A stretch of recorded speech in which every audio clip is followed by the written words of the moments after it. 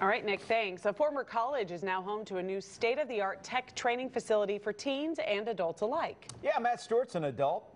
He's live at 92nd and State Line. Good morning. Yeah, this is the old Everest College. You know, Everest went under, and so Centriq ended up taking over. Centriq, what they do is they train people in IT. So right now there are thousands of IT jobs available in Kansas City that are not being filled. There's just not enough people trained to take those jobs. So that's what they're doing here.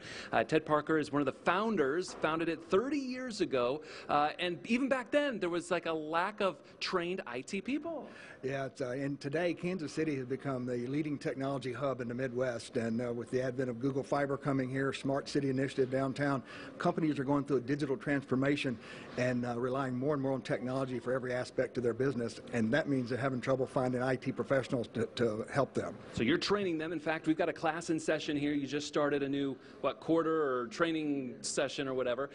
Talk about what you guys do here to get them ready for those IT jobs. So we have two different programs here, and one, we train the IT professionals at existing companies as the new high-end technology comes out, artificial intelligence, machine learning, cloud, and security, that type of thing. And then we have a different program to add to the workforce in which we take individuals with little or no IT experience. We put them through a 4-month hands-on program, no general education, no history, no biology, just technology, and we get them entry-level jobs with our corporate customers as either a network administrator or a coder.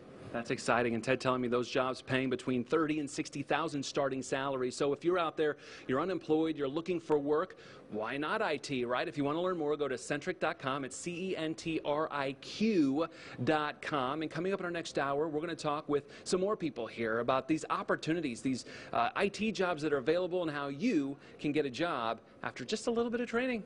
Matt Stewart, Fox 4 News. Matt, thanks.